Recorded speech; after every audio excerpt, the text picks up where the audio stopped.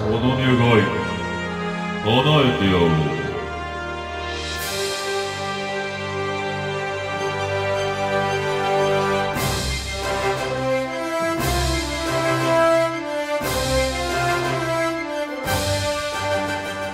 おっす、オラサトケン。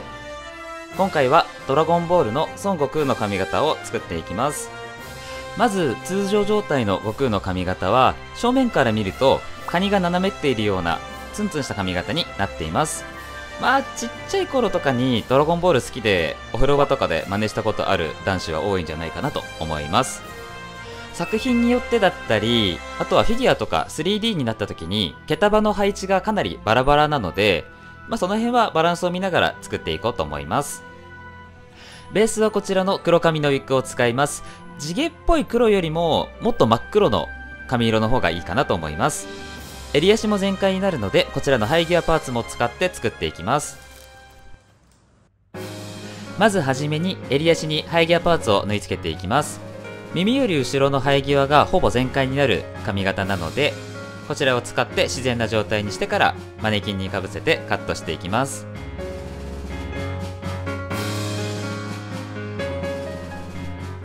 おっと、クリリンか。まあいいか。まず前髪からカットするんですが、ブロッキングがかなり特殊で、後で作る毛束の位置に合わせてなみなみとブロッキングを取ってあります。悟空の前髪の切り方はスーパーサイヤ人3以外は基本的にはマッシュですね。なので目にかかる長さぐらいに合わせてまっすぐマッシュにカットしていきます。前髪は段を入れたりしなくて大丈夫なんですが、毛先の毛量がしっかり軽くなってないとセットできないので、すきばさみを使って毛量を減らしておきます。結構減らすのでちょっと短くなったように見えますね。髪型を展開図で描くとこんな感じになっていて、この右側のこの部分、ここがちょっと長くなっているので、やや足目にカットしていきます。で、前髪と後ろつながらなくて大丈夫なので、長さの差を確認した状態で後ろの髪をカットしていきます。それ以外はもうほぼセイムレイヤーじゃセイムレイヤーですね。全体的に同じ長さになるように、若干下が短くなるようなレイヤーを切っていけるといいかなと思います。後ろの下の方の長さも同じように段を入れて切っていくんですが、あんまり短くなりすぎないように気をつけてください。一番下だけは短くていいので、しっかり長さを決めてカットしておきます。襟足はこんな感じで C シェイプをして、中にイングラですね、内側を短くカットしていきます。本来だったら内巻きボブとかにするときに内に入りやすいように切ったりするやり方なんですが、単純に悟空は襟足が一番短いのでこの切り方をしています。後ろの髪も前側と同じように毛先の毛量はしっかり軽くなってないとセットできないので、根元はすかずに毛先だけしっかり毛量を取って軽くしていきます。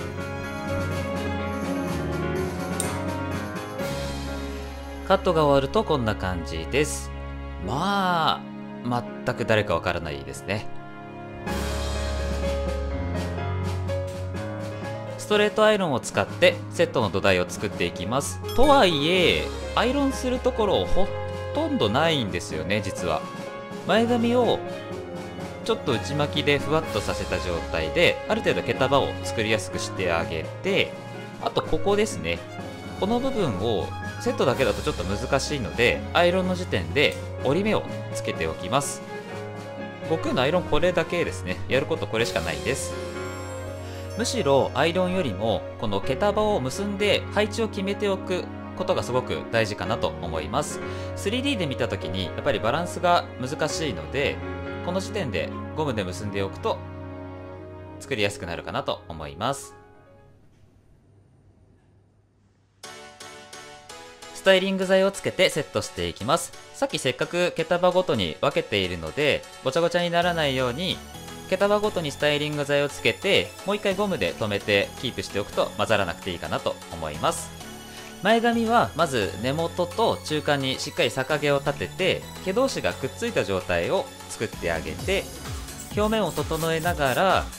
ふわっとした状態を潰さないように毛束を一つ一つ作っていく感じがいいかなと思います。時々細いやつ紛れ込んでいますので、それも大切に。左の前髪は2本プラスもみあげ、右の前髪は3本プラスもみあげで今回作っています。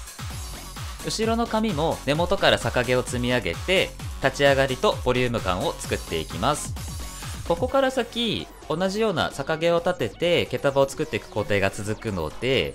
喋りだけちょっと違うこと喋ってますけれども、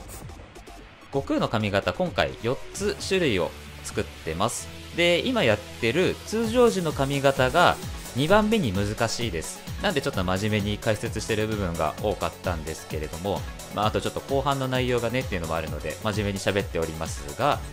こっちの髪型の方が正直バランス取るのが難しいので、配置ですね。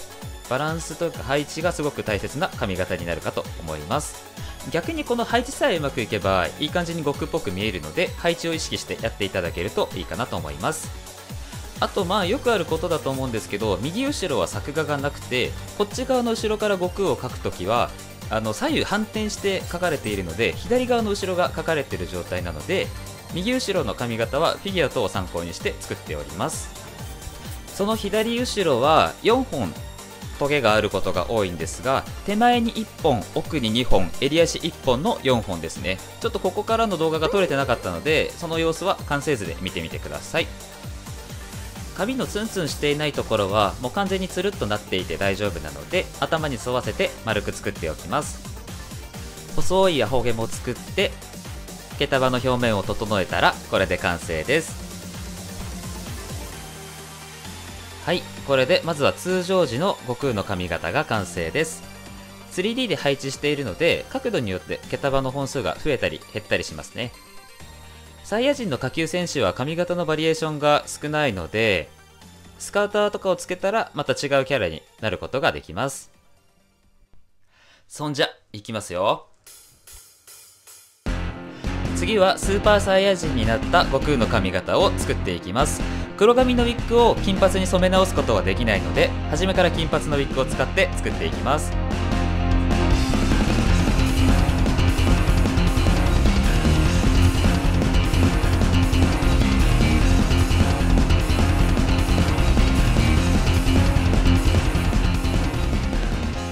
純粋なサイヤ人は生まれてから髪が伸びることはありません。悟空も生まれつきさっきの髪型です。ということはスーパーサイヤ人に状態が変わってもカットは変わらないはず。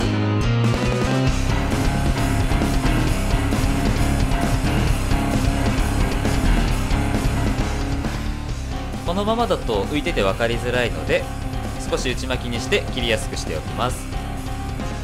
前髪の毛先をすきばさみで軽くしていきます。こちらもさっきと同様でしっかり軽くて大丈夫です。あれ、でも展開図見るとてっぺん長く見えますよね。スカウターの故障か。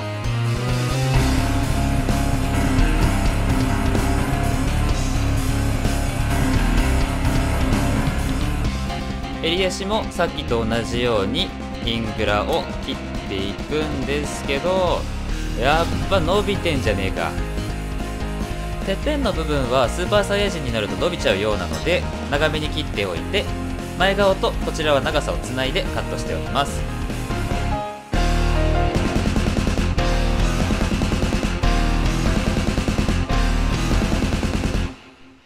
カット後がこちらです。今回これ誰か分かりますね。カズレーザーさんですね。スタイリング剤をつけていきます。今このワックス持ってますが、ワックスは何でもいいです。つけ方の方が大事。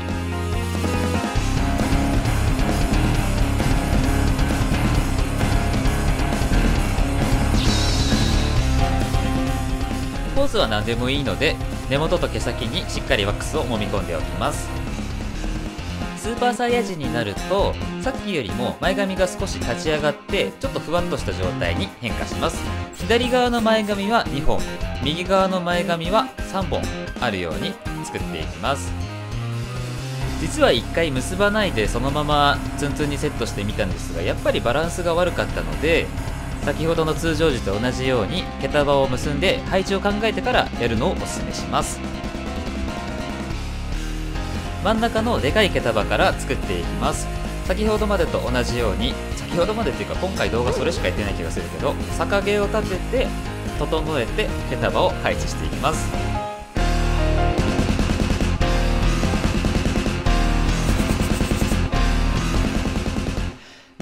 遊戯のセットをした時は襟足上げるの結構大変だったので、今回クレイジーミストを使って地球の重力と戦いながらセットしています。クレイジーミストの使い方はポルナレフの動画を見てください。並べてみるとフォーメーションは似ていますが、実際遊戯の方が髪は長いです。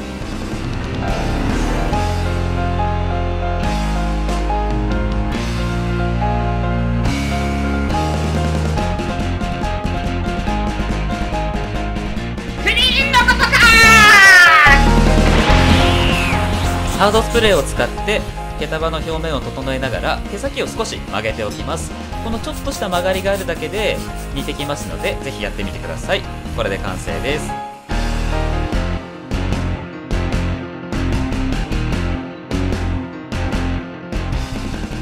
はい、これでスーパーサイヤ人の悟空の髪型が完成です。髪ちょっと伸びてたけど、結局配置が大事なのはこちらの髪型も一緒ですね。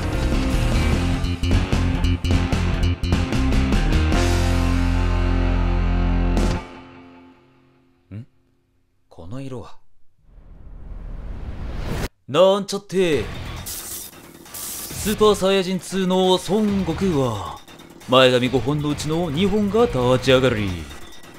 残りの毛束が細かくなるのだ。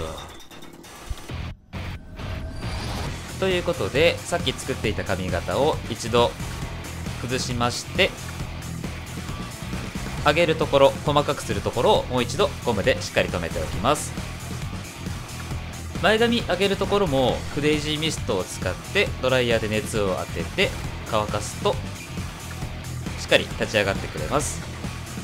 あとはもう土台がさっきの髪型でできちゃってるので、逆毛を立てて毛束を整えてというのを細かくやっていってあげるといいんじゃないかなと思います。ベジットとかゴジータも割と近い形になってて、前髪が違うだけですね。細かいところを整えたらこれで完成です。はい、これでスーパーサイヤ人2の髪型が完成です。1との差結構少ないので分かりづらいと思うんですが、隣に並ぶとこんな感じですね。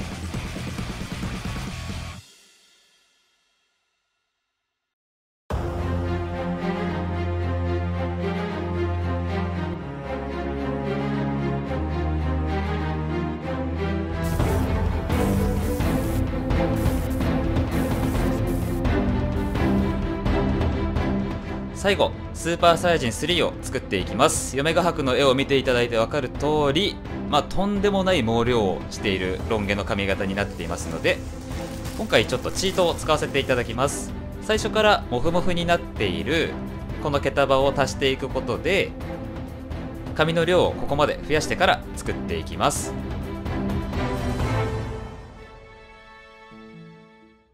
ここから先は皆さんを精神と時の部屋にご案内いたします。精神と時の部屋は時間の進むスピードが360倍なので、その中で1年間修行しても実際には1日しか経っていないという特殊な空間になってます。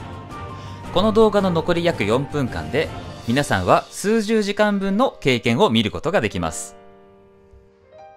スーパーサイヤ人3になると生え際が M 字に上がって眉毛がなくなります。ちょっと後でもまた触れますけれども、そこまで作ったら先ほどまでの1、2と同じように毛束を作りたいところでゴムでくくってバランスを見ていきます。下の毛束になるにつれて太くなっていくのでちょっと足りないなと思いながらも結んでいきます。この髪型の毛束の長さは均一じゃないので1束ずつ毛束をカットしていきます。このカットした毛束の毛先をなじませて他の毛束と混ざらないようにもう一度ゴムでくくっておきます。カットが終わるとこんな感じです。最初に足した毛束がモフモフで表面が綺麗ではないので、表面に出るところだけストレートアイロンで癖を伸ばしてサラサラにしておきます。前髪は1束だけなので根元をしっかり立ち上げて少し折るようなイメージで下に下ろしておきます。基本的にやっていることはさっきまでと一緒で、逆毛を立てて表面を整えて毛束を作る、変わらないんですけど、長さが長くなっただけでとんでもなく難しくなるというか支えられなくなってくるので、メインのスタイリング剤はクレイジーミストを使ってます。長すぎるところは長さを調節してこちらも毛束を作っていきます。実はこの髪型何度も失敗しています。というのもかぶれる前提で作っているので、なかなかこれ以上に毛の量を足して重たくすることができずに、なんかこう物足りない感じになってしまってたんですよね。かぶるという選択肢を捨てました。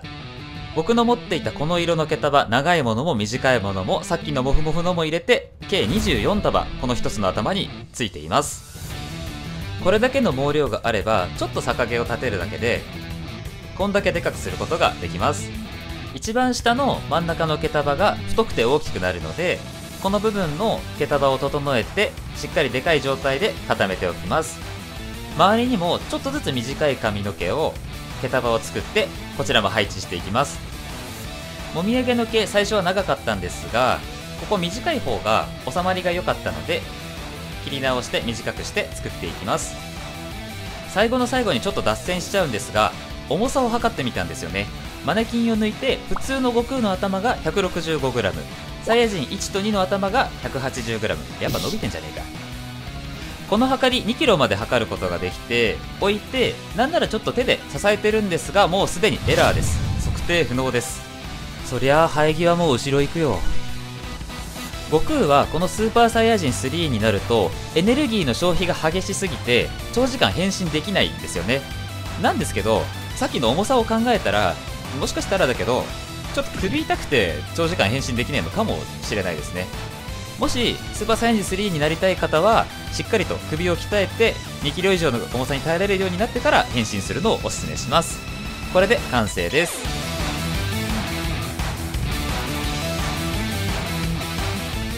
はい、これでスーパーサイヤ人3の髪型が完成いたしました。一番問題なのはこれをどうやって持って帰るかっていうことですね。ご視聴ありがとうございました。よかったらチャンネル登録してまた見に来てください。それでは。願いは叶えた。さらばだ。